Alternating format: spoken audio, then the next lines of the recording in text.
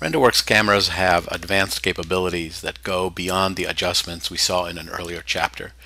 These are called Renderworks camera effects, and we can access them by selecting a Renderworks camera that's been placed in the file and then going to the Object Info palette and scrolling down to the bottom half where we can see the various camera effects controls. To make these camera effects work, we have to activate the camera first. We can do this in the Object Info palette by clicking the Activate Camera button, and we can also do this in the Visualization palette by selecting the Cameras tab and then clicking in the Cameras Activation column.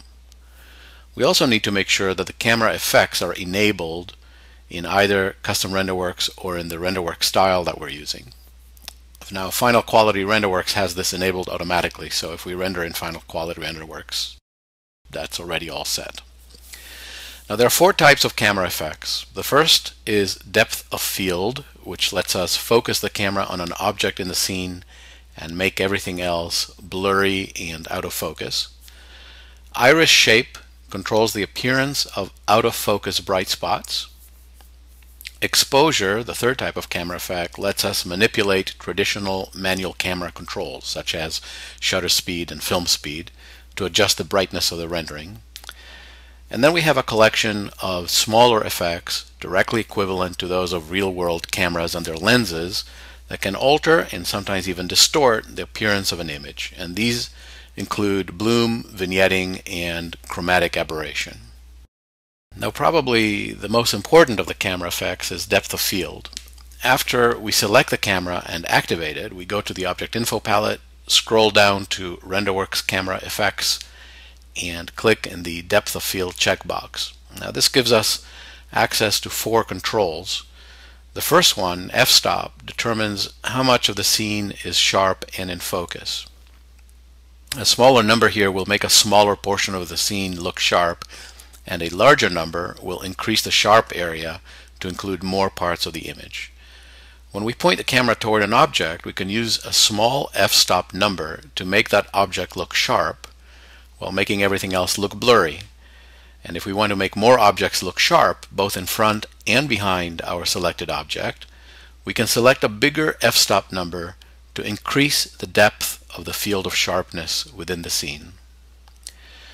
If we decide to isolate an object visually, making this object look sharp but everything else in front and behind it blurry, we have to make sure that the distance between the camera and the object we selected is accurate. Otherwise, we run the risk of making a wrong part of the scene sharp instead. And to do this, we select the Click to Set Focus Distance button and then click on our selected object. We can also measure the distance between the camera and the object and enter that information in the focus distance box. Now, if we've selected a very large f-stop number, like f22, then the accuracy of this measurement is not that important because the entire scene will most likely be sharp from front to back. But if we select a small f-stop number, like f1.0, then only a small portion of the scene will be sharp. So we need to make sure that the distance between the camera and the object is measured accurately to be sure that our selected object appears sharp and in focus. The iris shape control adds a little bit of realism to a scene when we have a very shallow depth of field, meaning when only a portion of the scene is sharp and the rest is blurry. When there are distant objects that are also very bright, such as light sources, the blurred shape of those objects can look like the iris in a camera lens, and there are different iris shapes possible. We can choose from a number of shapes, from round to square to triangular and other forms also. And keep in mind that the effect only works well with objects that are relatively far from the camera, so you might not see this with objects that are a lot closer. When we click on the exposure checkbox, we get access to the ISO film speed and shutter speed controls, and we can adjust them manually to make the scene brighter or darker. If everything else remains equal, a bigger film speed number will make the scene brighter, and so will a lower number for the shutter speed. So if we choose 1/20th of a second for the shutter speed, we will get a brighter image than if we choose 1/1000th of a second. Finally, we come to the collection of smaller effects, and these generally simulate real-world distortions that can be found in film, in sensors, or in imperfect lenses. Bloom makes a kind of bright, blurred halo around the brightest area of the scene. Vignetting intensity and vignetting offset let us darken the corners of an image while keeping the center part bright. Vignetting offset sets the distance from the bright area in the middle of the image to the part where the dark area begins near the edges, and vignetting intensity sets the darkness of the dark areas.